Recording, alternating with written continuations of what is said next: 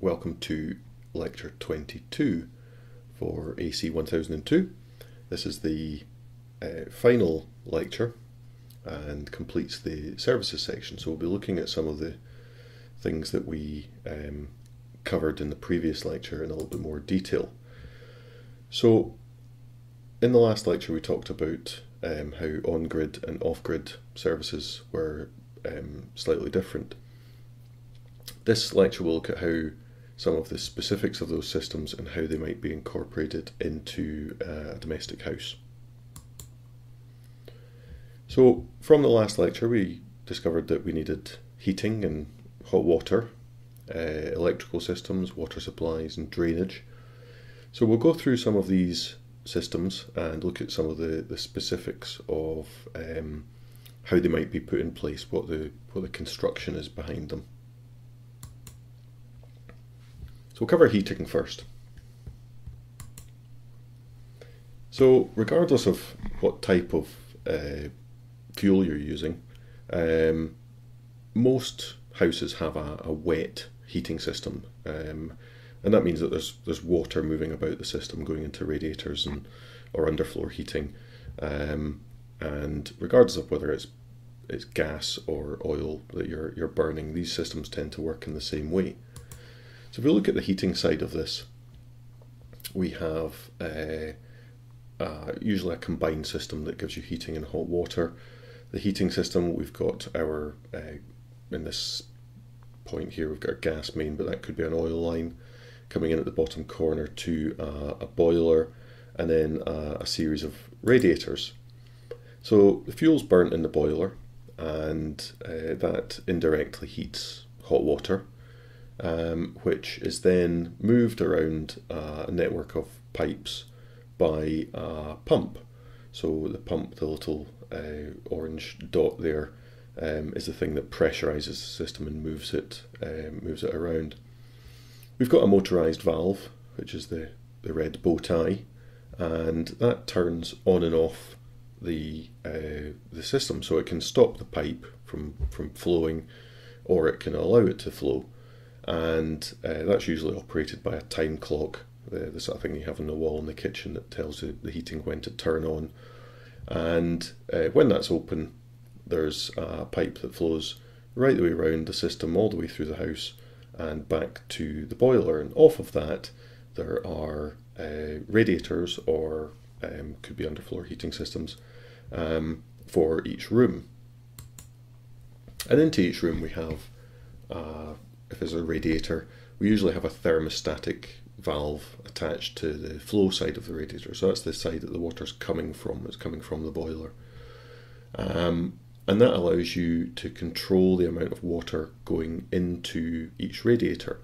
So the thermostatic element of it, if we dial that to 2, that recognises that there's going to be a certain amount of heat within the room, and it will turn off the flow when it gets to that low level of heat. A higher level, it'll let more heat through before the thermostat turns it off. If it's entirely off, there's no hot water that can flow into the radiators, therefore the radiators will get cold, and there'll be no heat. If we look at the hot water side of that system now, we've got our boiler, and again it's the pump that pressurizes it, and we have a motorized valve and a cylinder and a return back to the boiler. So the pump maintains the pressure of the system and controls the flow within the system. It's pushing the hot water around the mains pipes, and it then passes through the motorized valve, which again is opened by the time clock. So usually there's 2 settings on a time clock, which is one for hot water and one for heating. And it then moves into the hot water cylinder and heats the water by means of an indirect loop before returning back round to the boiler to be reheated again. And the way that most indirect cylinders work is they're not heating the water that you would get out the tap directly. The boiler isn't boiling that water and then coming through. It's heating it to a much higher temperature, and that would be unsafe for you to just put that water out of the tap. Instead, there's a cylinder which is fed with cold water, and there's a loop of pipework within that the water from the boiler flows round and exchanges the heat into the hot water in the cylinder, which then in turn heats that, and you can open up your tap and get hot water. An alternative method of heating a building is by using a heat pump, and this can be a ground source heat pump or an air source heat pump. So we'll look at ground source heat pump first. And generally what that means is we have somewhere within the property a large area, surface area of pipes that are laid within the ground, and there's a fluid, which is usually water with an antifreeze or an additive into it, and that's pumped around this system, and that gathers a small amount of residual heat. So this can be heat from the ground, which is kind of effectively solar radiation that's heated the ground at some point, and it can gather that up and put it back into the system where it can be exchanged. So the same as the indirect hot water cylinder, we can have a ground source heat pump which uses heat exchangers. So it takes it takes low temperature water or fluid from the ground and can exchange that with a compressible gas or fluid, and exchange that heat so that it can then be used within a system. So what heat pumps do is they work by gathering small amounts of heat from the ground or air, and they compress it to provide a higher temperature. So we're taking a small amount of heat over a large area, and we're changing it into a large amount of heat over a small area. And this sort of is similar to the way that a refrigerator runs in reverse. Rather than removing heat from the refrigerator and putting it out the back, we're kind of doing that in opposite. So the blue side of this is the loop running through the first heat exchanger, which is the evaporator, and then it is compressed and runs through a second heat exchanger, which is the condenser, where it then exchanges its heat with the system within the house, and then it goes back out through the expansion valve because it's a compressed fluid at that point, and works its way back around the system. So moving on to electrical systems within a house. A typical electrical system within a house has a number of different ring circuits or circuits within it, and they're all fed off a thing called the consumer unit. It used to be called the fuse box. So at the top corner here we have our power coming in at this point. So we've got our meter, so we can find out how much power we're using, and that then goes into this fuse box and then is distributed out amongst all the various systems. And the reason that we have different systems is so that we can either isolate them or that they require different amounts of ampage. So for instance, a cooker would be a single 32 amp system going back to its own fuse within the fuse box. We need a lower ampage for a light circuit, and we can either run electrical power for sockets either as a ring circuit, so that is where we're running round and these things are dealt with as a ring, or they can radiate out from one socket with a number of branches. And if we look at a typical consumer unit, what we have is usually a plastic box with a number of switches, and inside we have the live, neutral and earth for each one of these circuits, and each one can be isolated or turned on and off. So there would be a switch here, that one's on, this one's off. We've got a thing here called an RCD, which is a residual current device, which is a method of protecting a circuit so that if it gets interrupted, it won't. It'll turn off automatically when it senses that interruption. So if you are mowing the lawn and you happen to go through the cable, it'll turn the power off. It'll sense that, that's happened. It'll turn the power off to that circuit. And then there's a master switch over the other side there, which turns the whole thing off. One of the systems that's becoming more popular for electrical is solar PV. So that's photovoltaic cells. That's a way of producing electricity from the sun's energy. And these are usually roof-mounted panels or integrated into the roof surface, so they can be actual tiles that do the weather protection as well.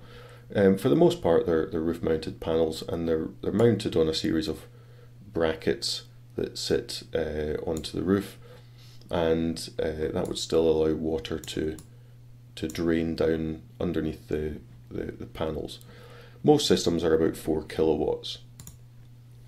So they produce electricity as DC, so that's direct current, the same current that you would get from a battery. It constantly flows in one direction, if you like, and but that needs to be changed into alternating current, which is the current that we would use in our houses. So the kind of simplify it a little bit, the flow of electricity basically flip-flops from one direction to the other, or one cycle to the next, and becomes an alternating current at a rate, I think it's 50 hertz. So we have to change power from photovoltaic to from DC to AC. So we need a thing called an inverter, which changes DC to AC. The location of photovoltaic on a building is because we're in the northern hemisphere here. We have south-facing sunshine, or sunshine from the south. And if you think back to the lecture on orientation and location, where we talked about the maximum sun angle, probably round about where we are, a 30-degree roof is probably best for being able to collect a maximum amount of light onto a roof. Now, because they're a single system, if we have anything overshadowing the system, such as trees or adjacent buildings, that can affect the amount of power being output from it. So when you're assessing a building for a PV system, they would probably look at a kind of solar map for the whole of the year, looking at the surroundings. It's not just as easy as saying, yes, that building can have it. You need to be able to calculate whether there's any overshadowing. And these systems can work as either grid connected or off grid. If it's grid connected, then we can have a generation meter, so we can figure out how much we've actually generated, and then that can be offset against the supply meter. It's sometimes said that excess energy is sold back to the national grid. It's not quite true. You're probably always going to use more electricity from the grid than you would produce in the house. It's very rare that it would be negative. So it's usually 2 meters, one running backwards and one running forwards, and your electricity bill would effectively be the difference between them. If it's off-grid, it needs to be put into a series of batteries to be stored for later use. The inverter is usually a kind of a box like this with a couple of control switches. So we're taking the DC power into the inverter, and that then changes it to AC. And on large units, there's usually one for about every 4 kilowatts. Most domestic supply, but most domestic PV installations are about 4 kilowatt peak. So you would have 1 or 2 of these inverters for that. For larger systems, you would divide it up, so you would have different numbers of inverters for different sub-parts of the system. And we need to find space within the building to actually accommodate these. So if we look at a typical photovoltaic installation, or a diagram of an installation, we have down in the bottom corner here, we've got our power coming into the property, and that's measured by this supply meter. So that's the equivalent of your electricity meter in the house. And once that's been measured as the demand, it goes into our consumer unit for distribution. So that can go off and feed our TV, or make the lights bright, and in the normal way. On the roof we have our solar panels, which are then passed through the inverter, which is located in the loft, changes it into AC power, which is then passed down towards the consumer unit and is measured on the way. So we've got our generation meter on that side, and it's the consumer unit that effectively distributes the power, regardless of whether it's coming from the mains in that direction or coming from the PV in that direction. And there would be no difference, because it's all AC systems, to how any of the power for appliances is actually utilised. One important consideration for photovoltaic is that where you are in the world affects how much power you can produce. So if you remember back to the location ones, we were talking about the further north you are, the less light that you receive, and light is power. It's global horizontal irradiation it's measured as, and we can see that in the north of Scotland and the islands, it's significantly less than it would be down in Cornwall. So another system for producing power off-grid or on-grid is wind. Most small wind turbines require a speed of 5 meters per second for operation. Any lower than that, there's not enough power to be able to turn the blades effectively.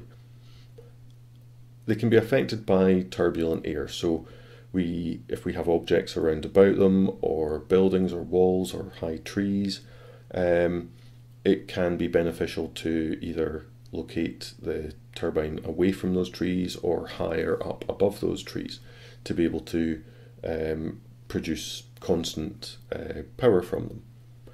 In the local vicinity of them, we can get some noise. They are quite noisy, and you'll hear the blades cutting through the air. So that's a consideration for providing a nuisance to any properties that are nearby. The energy production is similar to PV. If you're grid connected, then you can have a generation meter, and effectively you can sell your power back to the national grid with a couple of protections on the system. That's possible. Off-grid, again, we're storing things in batteries for later use. So there's a diagram here which talks about the kind of turbulence that you can get around buildings and trees. And normally what happens with the pressure differences for wind coming back, we might get a wind flow over the top of a building, and then there's negative pressure at the back, which effectively pulls the flow of air back down, and the same thing would happen round trees. So the little note here, zone of turbulence rises as the flow progresses downstream. If the obstacle is a building, then it shouldn't block the prevailing wind, because it'll push over the top. If you have a block of trees near the site, then you may find better wind above the trees than away from them. So actually, if we have our turbine, we might be better having it higher up if it's close to trees. And again, we have mapping available for wind speed in the same way that we had for photovoltaic, and you can see that the opposite is almost true, that where we reach the top of Scotland and the west coast, we get quite significant wind speeds. If we go down to the southeast of England, we get a lot less. So it's important to understand whereabouts you are before you start to specify a micro wind turbine. It's also important to note that local conditions can have a significant impact. We can have hills and trees and buildings and built up areas that can cause problems with wind. So regardless of where you are in this map, that might not be a consistent measure of the maximum wind speed. Drainage is this sort of black art of construction. It's one of these things that you can read about in books until you actually see it on site. It doesn't actually make sense. But effectively what we're trying to do with drainage is take the wastewater from toilets and sinks and basins and showers and remove it from the building, but also equalise pressure within the system that is required to do that. And the main element to most drainage systems is called a soil and vent pipe, or an SVP. So that would be this pipe here. So it's taking the soil away down in that direction, and it's allowing air into the top, at the top, to be able to pressurize the system. And most soil and vent systems require a series of traps to be able to stop any foul gas from entering the system. So if you look underneath your sink or your basin, what you'll see is what used to be commonly known as a U-bend, or it might be one of the slightly different type of trap. You might not actually be able to see this shape, but effectively it's doing this within it.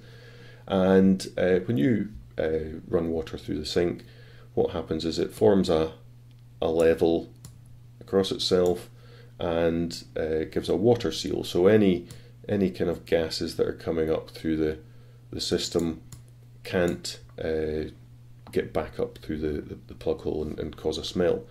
Sometimes if you go to very warm countries, if showers haven't been used for a while, or toilets haven't been used for a while, there's sufficient evaporation of this water to remove it, to remove that water seal. So you tend to find there's a bit of a stink in the houses. And when we're designing soil and vent systems, it's important to think about how much water is actually going through them at any time. So a typical toilet will discharge up to about 1.7 litres per second, and if we go down to something like a urinal or a dishwasher, that's a very small amount of water that's passing through it.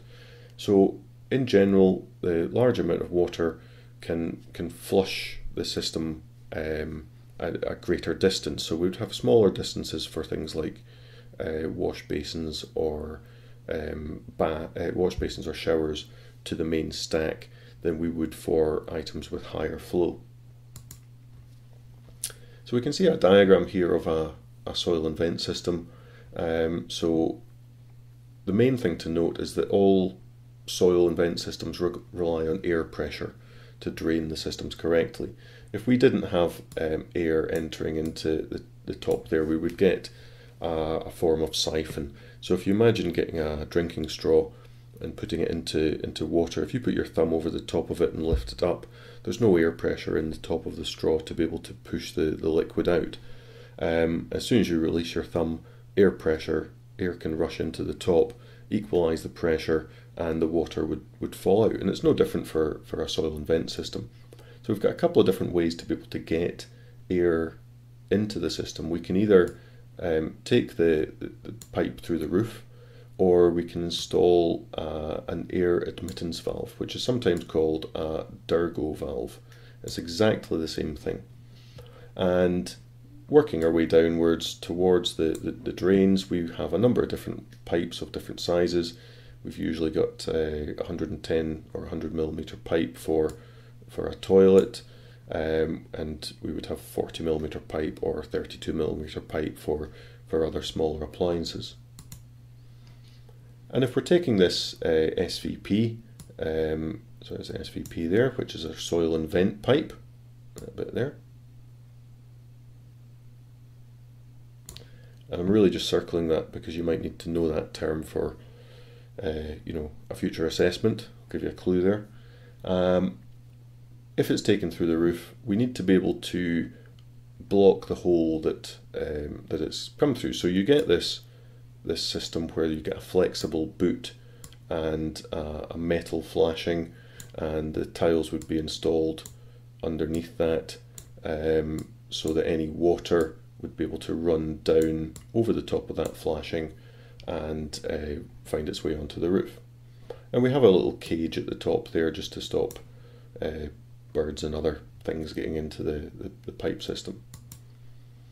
So the air admittance valves work in a particular way. When the valve opens, because the water wants to run downwards, there's a negative pressure that happens within the pipe, and there's a diaphragm within the air admittance valve, which then reacts to that negative pressure, pulls up, and air can then come in from the space to equalize the pressure.